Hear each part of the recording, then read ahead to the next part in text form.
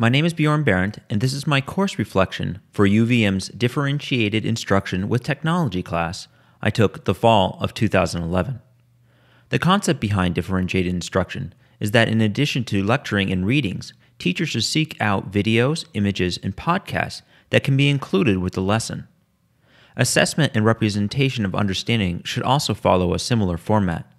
Instead of the classic test to see how students are doing, teachers should offer alternative ways students can show understanding. Differentiated instruction often starts with a special ed student who has a physical disability and needs accommodations like the use of an audiobook. These alternatives help the particular student, but can just as easily be offered to the entire class, which would capitalize on everyone's different learning styles. Students learn in different ways. By designing units that include material in different formats, it allows a learning option for each learning style. Similarly, students having different skills can represent their knowledge in a way that is most comfortable to them. Throughout my schooling, I've kept a focus on professional development strategies. While taking this class, I decided to try using a podcast as a way to provide training to teachers. This was the start of my podcast, Google Weekly, which is an evolution of the webinars I had tried previously.